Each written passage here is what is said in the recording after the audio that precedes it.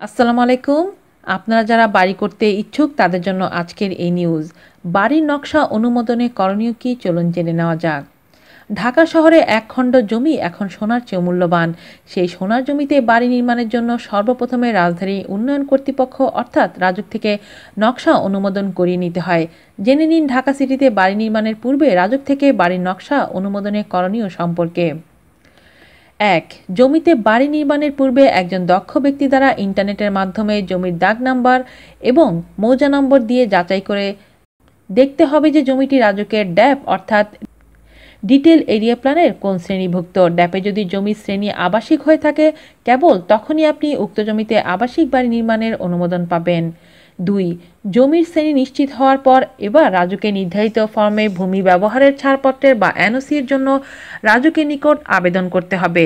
ব্যক্তি মালিকাধীন বাড়ির নকশা অনুমোদন করতে রাজুকে যেসব কাগজপত্র জমা দিতে হবে তা হলো জমি রেজিস্ট্রেশনের ফটোকপি, খাজনা জমা, খারিজ, সিএস, আরএস, মৌজা, থানা নাম, অঙ্গীকারনামা, নির্ধারিত ফর্মের ছাড়পত্রের আবেদন ও উক্ত ফর্ম অনুযায়ী কাগজপত্র ও দলিলাদি দাখিল করতে হবে। এই ফর্মটি অবশ্যই একজন দক্ষ ব্যক্তি দ্বারা পূরণ করাবেন। ভূমি ব্যবহারের ছাড়পত্রের ফর্মের সাথে রাজুকে নির্ধারিত ফি প্রদানপূর্বক জমির কাগজপত্র এবং সাইট প্ল্যানের প্রিন্ট কপি জমা দিতে হবে।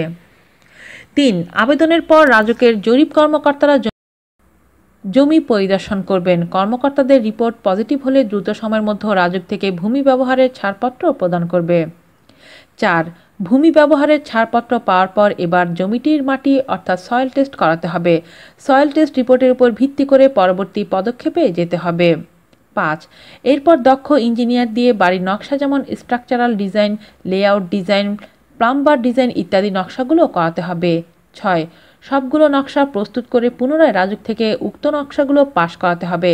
নকশা চূড়ান্তভাবে পাস করাতে রাজুকে নির্ধারিত ফর্মে পুনরায় আবেদন করতে হবে এবং সাথে নির্ধারিত ফি জমা দিতে হবে। ৭. রাজুকের ইঞ্জিনিয়াররা আপনার ডিজাইনগুলো পরীক্ষা নিরীক্ষা করে সন্তুষ্ট হলে এবং সবকিছু ঠিক থাকলে আপনার চাহিদা মোতাবেক বাড়ির নকশা অনুমোদন প্রদান করবে। আজ এ পর্যন্তই। ভালো থাকবেন সবাই। আল্লাহ হাফেজ।